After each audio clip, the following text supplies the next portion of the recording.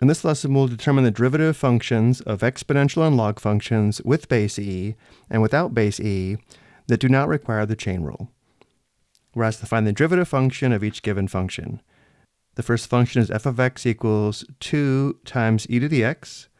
Looking at the derivative formulas, the derivative of e to the x with respect to x is equal to e to the x, indicating f prime of x is equal to the derivative of 2e to the x, which is 2 times the derivative of e to the x, giving us 2 times e to the x. Next, we have g of x equals 2 times 5 to the power of x. Notice here the base is not e, the base is 5, and therefore we use the derivative formula.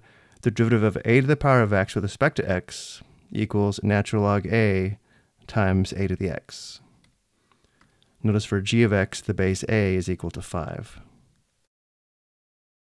And therefore g prime of x is equal to the derivative of 2 times 5 to the power of x, which is equal to 2 times the derivative of 5 to the x, which in our case is natural log 5 times 5 to the power of x. G prime of x equals 2 times natural log 5 times 5 to the power of x. Next we have two log functions. H of x equals negative 5 natural log x. Remember, natural log is log base e.